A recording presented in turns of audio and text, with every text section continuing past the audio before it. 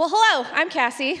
I really have no experience as far as coaching other than last year, so I don't know how I wound up here, but thank you guys for volunteering to serve. It's super sweet. We did have a blast last year. Janelle is my best friend. We actually met the 1 year that I did cheer in high school and have been friends ever since, so that shows you what the sweet relationship is that can be built in the game, because it is a sport, guys. So, convince me otherwise. But we'll start in prayer, and then I'm just kind of the nuts and bolts as to how to run game day, how to run practice day. So we'll go through that. So we'll pray first. God, thank you for just for the program that you've allowed Calvary to kick off with this ministry, and thank you for the hearts to serve, for everybody taking their Saturday just to come spend it down here to love on these kids, learn how to serve them better, learn how to coach, learn how to just minister to them. So I thank you for the servants' hearts, God. I pray that you prepare us for the season, that ultimately we be focused on you. It's easy to get distracted by the day-to-day activities and the routine of practice and things like that. So God, just pray that you continue to remind us that the whole reason behind it is you, and to draw the kids closer to you and to teach them how to have a relationship with you, Lord. So I just pray that you bless it, that you're working through our hearts, and we just give the day to you. In Jesus' name, amen. So real quick, has anybody not coached before that's in here? Okay, couple. Perfect. Okay. So obviously the main goal with this whole program is to teach the kids about the Lord. So first and foremost, devotionals are going to be the main focus of every practice, and then praying with your girls at every game and things like that. So that's going to be the main concern for everything that we're doing here. The manuals or the books that you guys got, your coaches' books, those have all the devotionals very clearly lined out for you, so it makes it super, super easy. Like Amber was saying, for the memory verses, they have little cards that you can hand out for your memory verses at practices and things like that. We didn't do this last year, but I would like to implement it this year since we have a longer time on the field at halftime. It was a really short, 4 minutes is hard to do a ton in, especially when you're trying to do snack at the same time. So with the 8 minutes, I think it's a great way to incorporate that in, is to have them recite their memory verse before they do their cheer or their dance or whatever little performance they're going to do at halftime.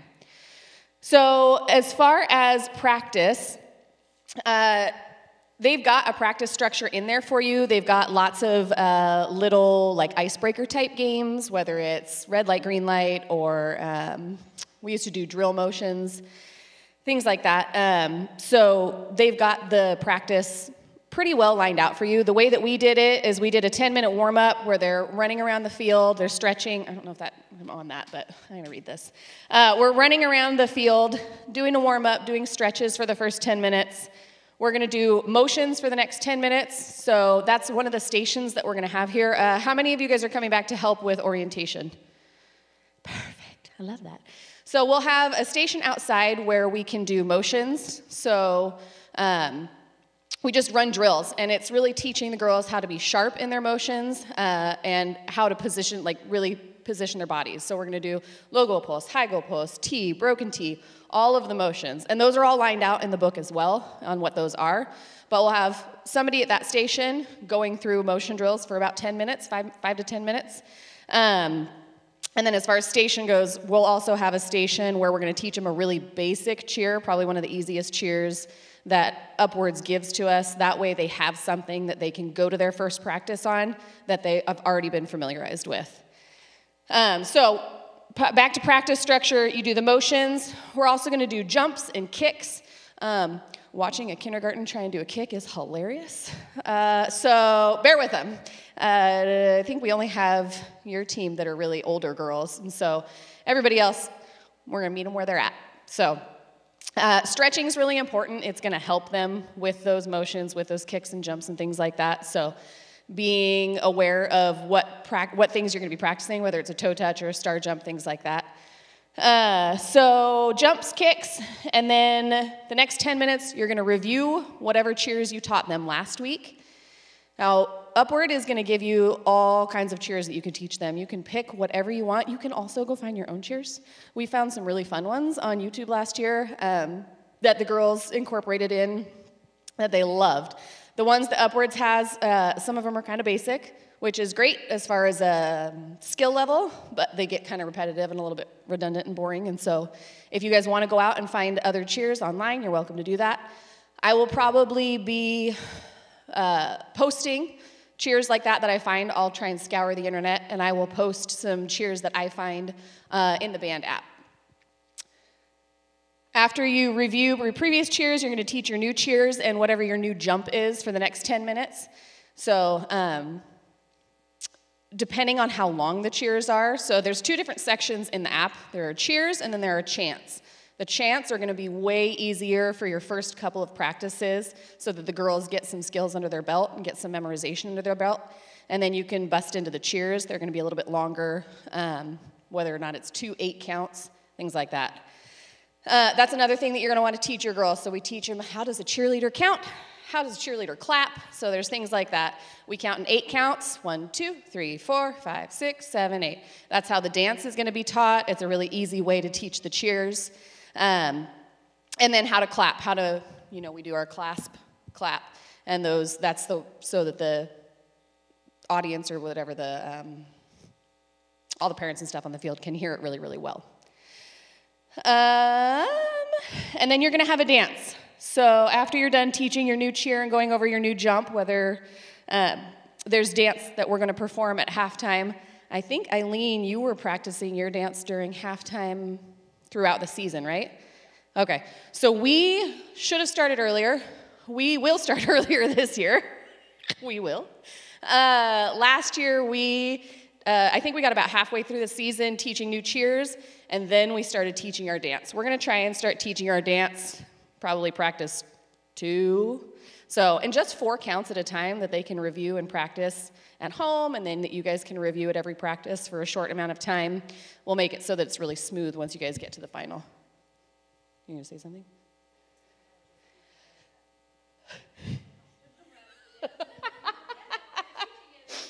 It's super entertaining. Go through those dances. Some of them are way easier than others. If it has a really fast pace, your kindergartners are not going to get it. So try and choose one that's got a nice, where every motion is at least a full count. Yeah. We're going to let you guys pick them this year. Yep. So, yes? And I am okay with you guys using a worship song if you want to. If you find a song you want to create your own dance to. All of my head coaches, I'm very confident in you guys picking appropriate songs and doing appropriate dance moves. No Britney Spears? No Britney Spears?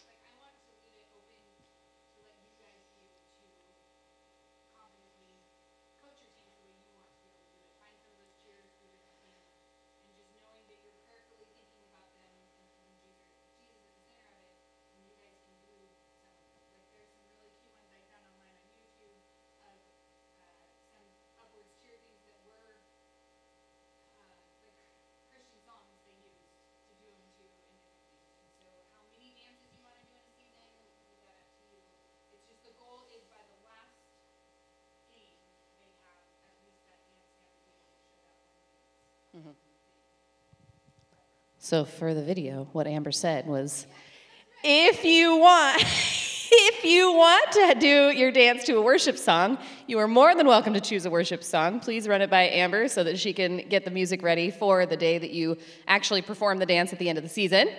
You can make up whatever dance you want, as long as it is honoring to the Lord, and no Britney Spears. Did I get it? Perfect. Excellent. And then, so that is, our practices are 60 minutes, is that right? Yep, so that is 50 minutes worth of cheer, and then for the last 10 minutes, you're going to do your devotional. I like to have the girls, if they're able to read, at least read the memory verse, then they all recite it together, and then you can go through the devotional. Hand out your memory verse cards, and then again, however you guys want to incorporate those, if you want to incorporate them on game day, you're welcome to do that. Snacks for game day. I recommend reaching out to your parents at the very beginning of the season and being organized, because every week last year we were like, hey, anybody want to do it today? So we were a little less organized. So just set up a and then we would have multiple people wanting to bring snacks on the same day. So set up a calendar at the very beginning of the season.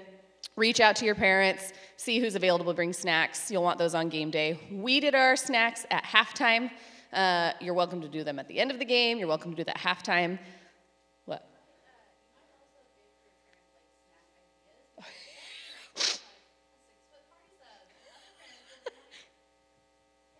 Yeah, yes. We had one mom that brought a full-on plastic sack of everything. We had like a full-size Gatorade bottle, a candy bar, a fruit roll, and they want to eat all of it in the 4 minutes that they have. So yes, ideas for what snacks are appropriate and reasonable for the short amount of time that we have to do snack time is a great idea. So for game day,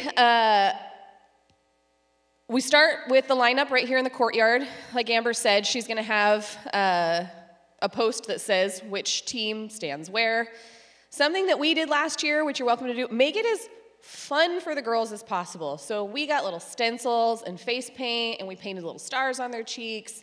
It's really easy to make body glitter. It's just aloe vera and glitter.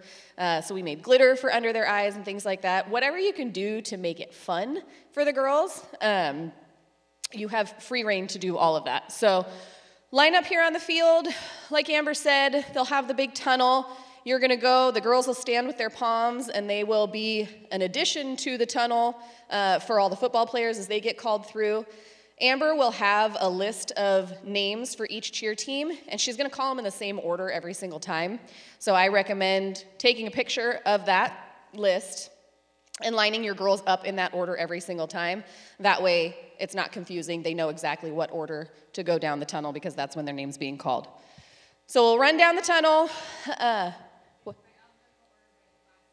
There you go, perfect. Yeah, so once the football teams go down the tunnel, we will go down the tunnel, and then we'll head out to whichever field we're on. At that point, as the parents are getting situated, hopefully you'll already have your dots out. If you don't have your dots out, get your dots out there. This will change your life. Yes? Since there is only one team, I forgot to tell you over there, on field 2, I'm keeping you guys at the end closer to the fire lane. Perfect. And then on field 1, I'm keeping you on the end closer to the fire lane. Perfect. Those are the 2 spots. So there's no confusion on which side of the field the parents always know. And I will be giving out maps. Okay, cool. So we don't have to bounce back and forth anymore. So if you could just repeat those spots. Perfect. So what Amber said is that for field 1 and for field 2, the cheerleaders will stand in the spot that is closest to the fire lane that they did last year, and then we are not going to alternate back and forth like we did last year because there's only going to be one team, so we'll just stay in those spots for the whole season.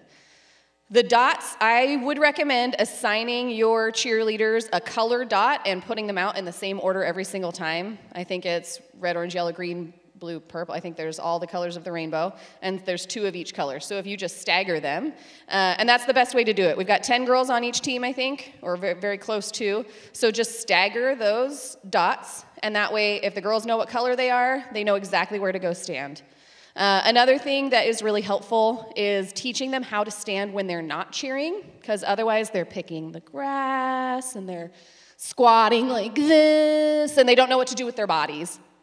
So pom-poms in hand, standing with their legs like this, arms behind their back, pom-poms crossed. It looks clean, it just looks nice on the field, and then they aren't distracted by all of the things around them. So your dots are up. You're going to line up on your dots at the very beginning of the game. You're going to wait for the coaches to come call you out to pray.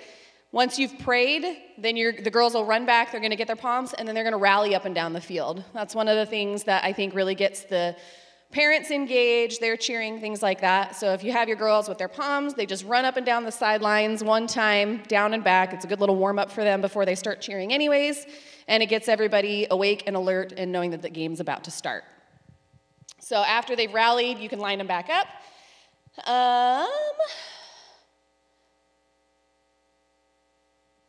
And then it's time to cheer. So one of the things that we did back up. Cheerleaders, historically, are leaders, right? So they go out to school, they tend to be more, that leader personality. They are peppy, they are boisterous, they are loud, and people are drawn to them because they have that personality. When we're dealing with them this little, they haven't grown that voice yet, so the goal in this is not only to teach them everything that we're teaching them about the Lord, but also to teach them self-confidence, to teach them how to be kind to one another, because we don't want a bunch of mean girls going off into the world. So we teach them how to call their cheers. Each cheer will have a name. Teach them how to call it. So what was one of our cheer names last year? Take it to the goal. Okay, so whoever's calling it. And it was never the same girls twice. It was, it was always anybody can call a cheer at any given time, whichever their favorite cheer was. So we would say, okay, somebody call it, and one of the girls would pop up, take it to the goal, ready? And then all the girls say, okay, and then that's the cue for them all to be ready. They know what cheer they're gonna do, and they can all do it together and start at the same time. So teaching those girls to have that voice, pick their favorite cheer, call their favorite cheer, encouraging them in that. Another thing that I like to do during devotional is give them homework to go home and be sweet girls to their family, to their friends. So I want you to go to school tomorrow, and I want you to find somebody to give a compliment to. Hey, you did so good on your coloring. Hey, your dress is so cute today. Hey, I really like the way you did that. And then come back and tell us who you got to compliment and how did that make you feel? How do you think that made them feel? So that they're going out and they're encouraging people out in their daily lives as well. But calling cheers throughout the game, and then you've got halftime. So at halftime, like we said, I think it's a great idea to be reciting the memory verse. You can go out and you can do a cheer. You can go out and you can do part of your dance if you know your dance, or your full dance if you know your dance. You guys can organize your halftime however you see fit, as long as you're doing some sort of rallying or performing during the halftime so that the parents have something to watch. I like to get the girls to get the people to call it out. Teach the girls how to get the people to do the wave. There's all kinds of stuff that you can do to get the crowd involved. That's the whole point of a cheerleader, is to get the crowd excited about the game. And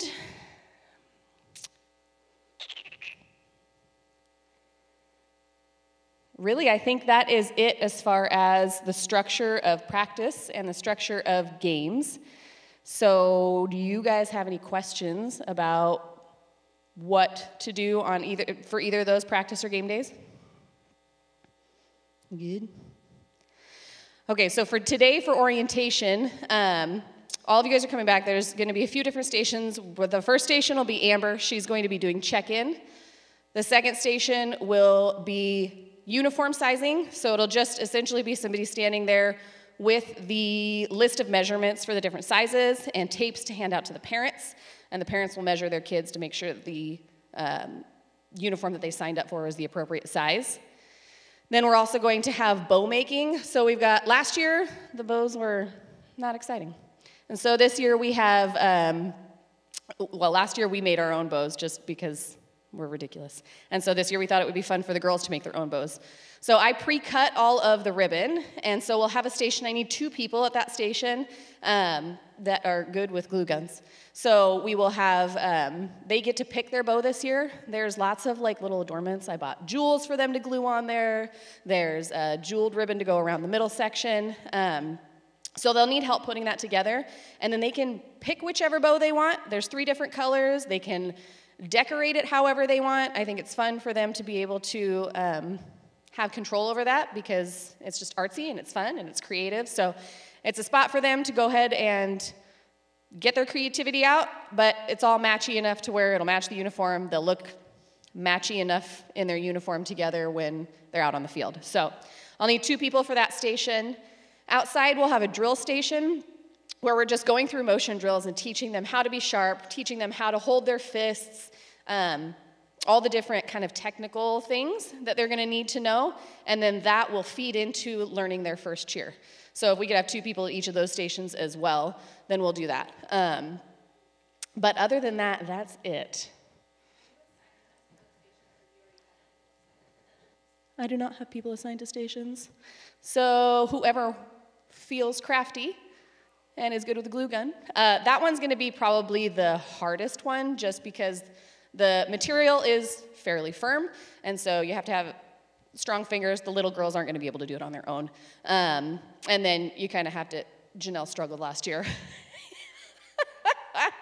So essentially, the bow, you just fold it in half, squinch it together, put a zip tie around it, and tighten the zip tie. But while you're tightening the zip tie, you also have to hold the hair tie in place behind it so that it all gets tightened at the right spot. So it's a little technical. So that part is needs a little bit of structure and somebody who's good with their hands like that. But then the decoration part, the kids can have fun with. So, but I think 2 people will be good for that station, because I do think that one's going to get backed up, and I can help with that as well. And then 2 people for drills, 2 people for cheer.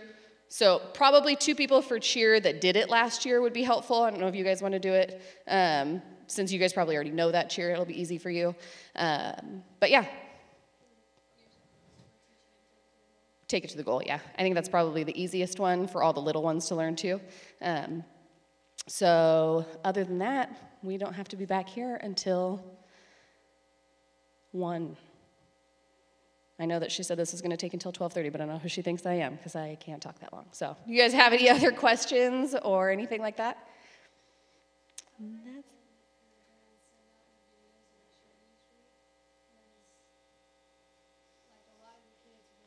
We'll go and do it home. Yeah. So, and we set up a group text for all the parents so that I could do that last year. So I recommend doing that as well. Amber's real good about getting people to get on the phone with them. I have 3 small kids at home, so I'm much better at texting than I am at calling. So if you want to set up a group text with all your parents, I think that does help a ton in communication. And then they'll let you know who's going to be absent and things like that, keeping track of who's supposed to be there and who's not going to be there. So, but yeah, sending out the cheer video every week that you guys do is a great idea. You got anything else? No? All right, that's it. So, sure. Yeah, well, okay, so I'm just going to do it now. So I'll put you 2 on the cheer. You want to do craft or motions? Either or. I'll do craft. Craft. Perfect. Craft. Do you guys want to do motions? You 3 are together, right? Us 3? Perfect. And then I can help you with sizing if that works? Perfect. Okay. And then we'll jump in wherever needed. You're going to have all of my kids and all of your kids. You're useless. I'll do it. Because she's terrible at the bows. It's true, it's true. Actually, I'll probably sit with you at the bow station then, because you're going to need, I think, a second hand. Yep, I can do that. Do you want to do that before you leave, or do you want to do it when you come back? Okay, I'll grab some then. Okay, that's it, guys. That's all I have for you. Thank you for giving your Saturday morning.